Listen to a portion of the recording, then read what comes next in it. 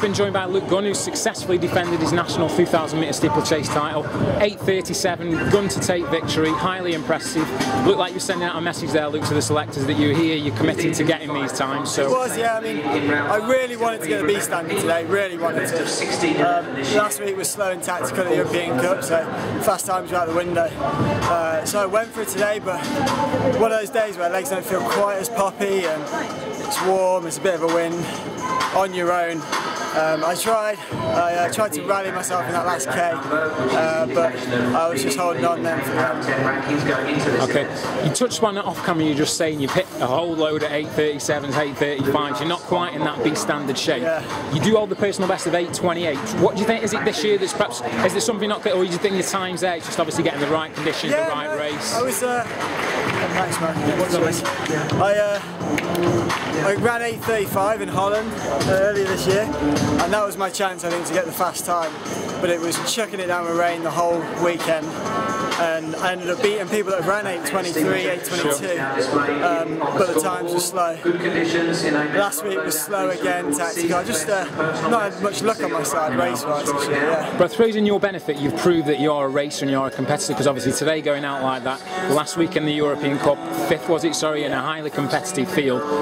Obviously these are things selectors look at, but you were just saying, do you think, obviously if you don't have the time, do you think you've got much chance of being I think they're quite clear, and they say, well, they technically say you need 2 B standards at the very least, so I'm not sure. If I'd ran fast last year, I might have had a shot. I hope they consider it. I ran a massive PB at 1500 already this year. I know the quick time's there, and I'll probably get it at Gateshead a week after the deadline and be kicking myself for not getting it earlier. Well, as you said as well, there's obviously the Commonwealth Games. It's not just all about the Europeans as well, so you do have the standard for that. So is that obviously... It's a rare situation, yeah. I mean, for the last 8 years, there's been no fast steeplechases in England. And this year we've got Gateshead and Crystal Palace, which are diamond leagues. And I'd hope as the British league that I'd get into both of those. So by not making the Europeans doesn't mean I can't have a good season and run fast. Commonwealth is so far off, I'm just going to leave it alone for now and see where I'm at in September and get focusing on that. But if I don't make the Europeans, there's still good opportunities. Good, good. Yeah. Just one thing last to touch on, because obviously those who are aware, you have been out in Florida State, you just had a great NCAA career out there, medal at the championship, twice was it, so did you medal? Just one medal, just one, so obviously 8:28, that's where your personal best. You're settled now back in Britain, back with Bud Dare and Birmingham. How difficult or easy has that transition begun? Because I suppose some people may point out he's not running as quick because he's back in the UK sort of thing. No, I mean, I'm definitely in better shape than I was at any time in Florida. Even when I ran 7:53 indoors for a 3K flat. The first 6 months were a bit odd because I didn't have a job, I was kind of uncertain on where I was going. Now I've got a great job at the university, it allows me to train as much as I want. Bud has been my overriding influence for the last 7 or 8 years, even when I was in Florida.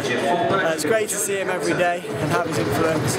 And I'm really settled back in Birmingham. I run on the canals every day. It's a great place to train. It's a great group of young lads like James Wilkinson, Dan Crawley, who I get to train with and keep pushing me. I think this is the best setup I've ever had, and that's aside of the weather in Florida and the physio support. This is the greatest setup I've had. Good. Well, it's good. It's good to hear then, Luke, and hopefully, like I say, you'll get that rhythm and things will continue to push forward. So thanks so much for talking to us. Thank you very much. Thank you, mate.